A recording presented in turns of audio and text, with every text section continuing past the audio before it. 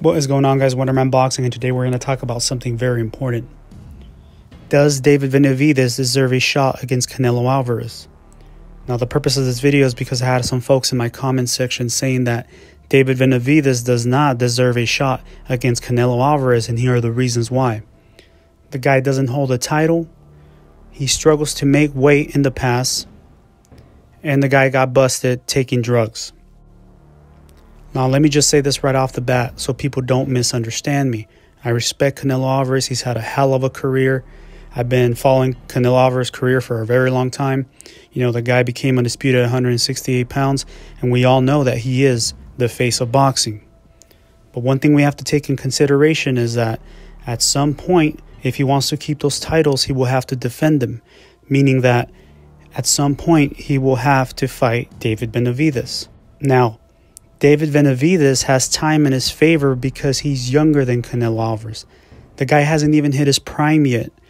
If Canelo Alvarez wanted to defend his titles and fight David Benavidez at some point, the best time to fight him is either this year or the beginning of next year, because Canelo Alvarez is in his best moment right now. He's in his prime right now. He's on a streak right now. Now let's move that out of the way. Let's talk about this folks that are saying these negative things about David Benavidez. Yes, you're right.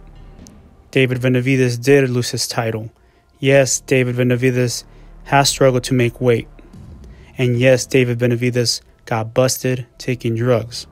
People make mistakes, absolutely. He is a different fighter now, absolutely. Maybe he's taking his career a lot more serious now than he did back then. But if we're going to put a man down, then we got to keep that same energy if we are going to defend Canelo Alvarez. Now, before I say this, again, don't misunderstand me. I respect Canelo Alvarez. I've been following Canelo Alvarez's career for a very long time. And the guy, to me, he's the face of boxing, for sure, 100%. Whatever it is, if it was a lie, if it was a misunderstanding, if it was a small amount percentage of clenbuterol in his system. And again, we don't have to defend the supplement clenbuterol or that other athletes take it as a fat burner or everything like that. We don't even have to go there because Canelo Alvarez already said that he was eating some type of meat in Mexico, right? So we don't even have to go there. We don't even have to defend that. What I'm trying to say here is that even if all that is a lie or if it's true or whatever, the past is the past. People make mistakes. One thing we do know is that Canelo Alvarez did get suspended for 6 months. Yes, he is the most tested fighter by VADA because he is one of the most active fighters nowadays. We do know that. But the guy came out positive, and it is what it is. If we are going to put down David Benavidez for his past mistakes, we have to keep that same energy against Canelo Alvarez. Because if we're going to point fingers at one guy, we got to know how many fingers are pointing back at you. You see what I'm saying?